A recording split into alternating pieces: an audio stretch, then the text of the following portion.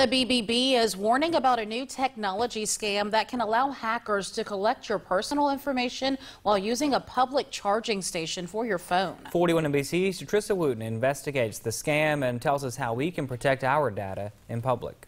Hackers have figured out a way to either upload a virus onto your phone or to download data out of your phones, out of your connected devices, not necessarily phones, but all connected devices. It's a scam called juice jacking, where hackers try to steal your personal information from your phone or computer while you're charging those devices in public.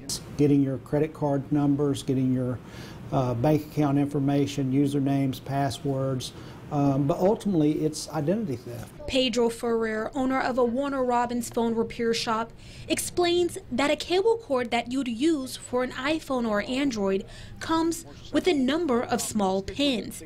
He says the 2 pins closer to the edge are used for charging and the others in the middle for data transfer. Somebody has done it remotely. So like from the 8 up they have either on iPhones and then the Samsungs and Google Pixels and stuff like that, they have a back glass. The metal bags don't transfer. Says Ferrer. Kelvin Collins from the Better Business Bureau says the juice jacking scam has not risen in Middle Georgia, but it is seen nationwide. And usually it's going to be in your larger, busier airports.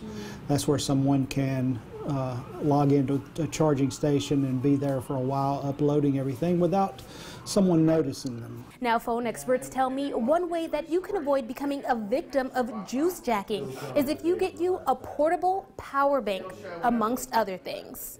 Either connect your phone to your own power bank, or there's like similar to this one is wireless, so you can just put your phone on top of it. Also, keeping your phone's operating system up to date, placing an antivirus software on your devices, and if worse comes to worse, wiping your phone clean. When something like that happens, fortunately, especially with Apple, you're going to get a pop-up and say that something is trying to access your data.